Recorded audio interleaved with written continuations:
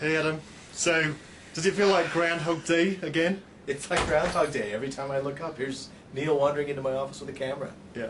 So, last week we talked about, obviously, iSCSI. Uh-huh. I know we wanted to talk about sort of fault tolerance and clustering and that sort of stuff. So, Okay. should we hit that? Sure. Let's do that. So, first of all, let's whiteboard and then let's go and show the demo. Sounds good. All right. So I guess there's a few different types of clustering, or a few technologies we call clustering at Microsoft. You have high-performance computing and compute clusters for solving tough problems. Windows load balancing, which lets you kind of spread out a network load across a few machines. What we're going to talk about today is what we now call failover clustering, which is this idea of I've got an application that has to stay running. If the hardware that it's running on fails, I need another machine to pick up and just keep running with that same workload. Cool. And when we do that with Microsoft, we use this idea of shared nothing, being the idea that the data that's in use is only being accessed by one machine at a time.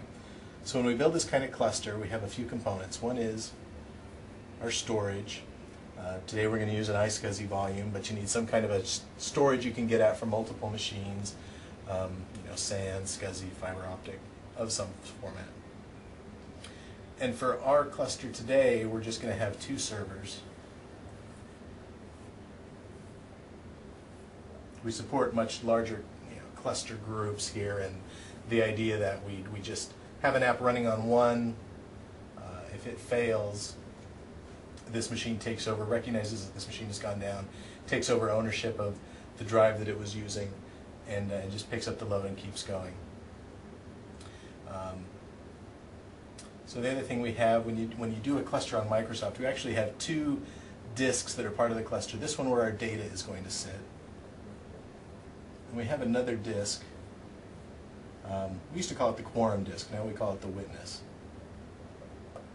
And this disk has a couple of jobs. One of them is to hold all the configuration for the application. So if this is, today we're going to be doing some stuff with Hyper-V. I'm going to show you how to fail over a virtual machine from one server to the other. All the configuration for that particular virtual machine, what happens when it's clustered and things like that, all sit on this witness disk, which both machines can access, so that when this machine fails, this machine knows what the configuration needs to look like before it brings that one up. The other thing that we need is some kind of a heartbeat connection between these two machines, just to make sure that it's up and that it's running. So that's how these machines figure out, has he got ownership of it? Has he gone down? Do I need to take over ownership of the application? We do that over this heartbeat connection. Today we're going to do everything. We're doing our iSCSI and everything over our same network. In real life, in enterprise production, you would never do that. But as a way to sort of show you how it all works in the lab, we're going to do that. We'll have our heartbeat running on the same network that our regular traffic between these two machines goes through, which also happens to be the same traffic that our iSCSI connection to the storage is going to be on. But you'll see that when we run the cluster configuration, it'll actually warn us, hey, you don't have any kind of redundant network links here. If your network link goes down, you're going to lose your heartbeat and everything else. It'll still let us go ahead and install that way, but it does give us a warning that we have a single point of failure in our configuration, which is our network. So what we'll do, what you'll see me do, is we'll set up these machines in a cluster. We'll set up Hyper-V in a virtual machine, and then actually all that setup will happen for us through the magic of the wizards in Server 2008, so that these two machines both know about and can both run that virtual machine and fail it back and forth between them. The other piece of configuration that we'll need to do here,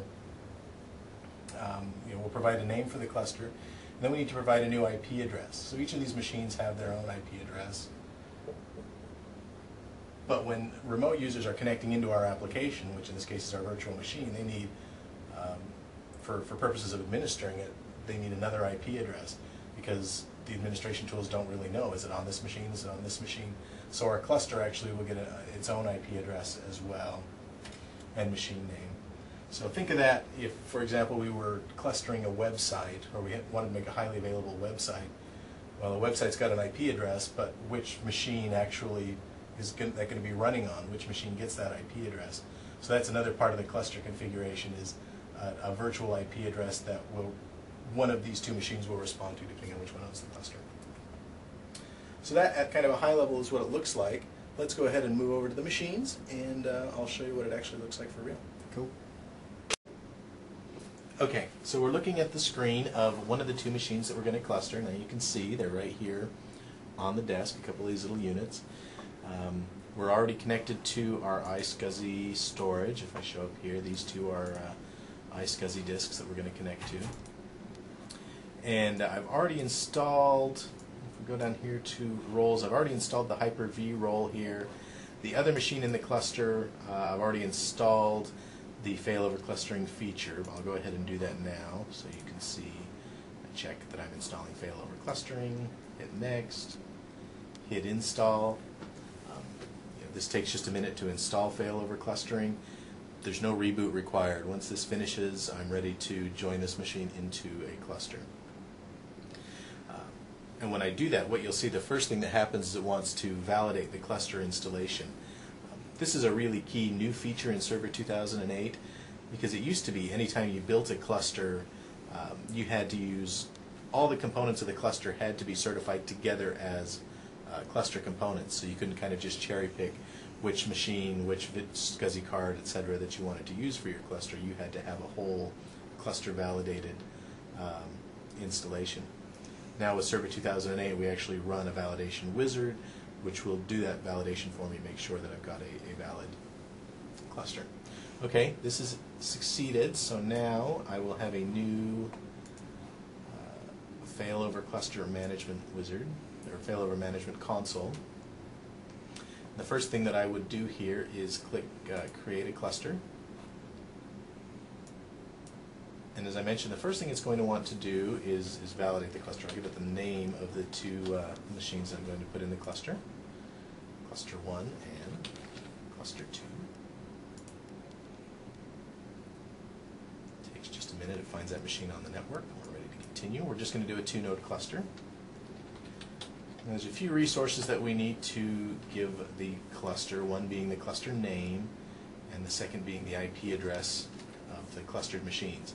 Remember, we're going to have services that fail over back and forth, so we can't use the static IP address of the machine, because that IP address for the program we've clustered, it's not always going to be on that machine. So we create a new IP address which will fail over back and forth with our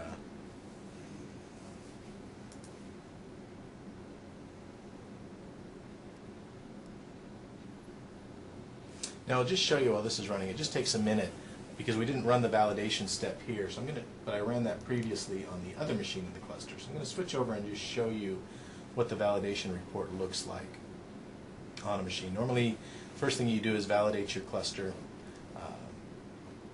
and it runs a report where it just tries a bunch of things to see if the machine's actually supported in the cluster. Then it comes back with this report. And I'll just show you the report that I ran previously. You can see some of the things that it checks for to see what's available, what the operating systems are. And I'll just point out a couple of the warnings that I got here. Notice I got a warning from my network communications. If I click on this, what it's actually telling me is there's only one network interface in these machines. So I've actually got a single point of failure being my network cards. If the network goes down between these two machines, it's a single point of failure. So just giving me a warning. It'll still let me cluster. It's still a validated cluster, but there's potential there that my cluster will fail. Everything else on this report came out just fine.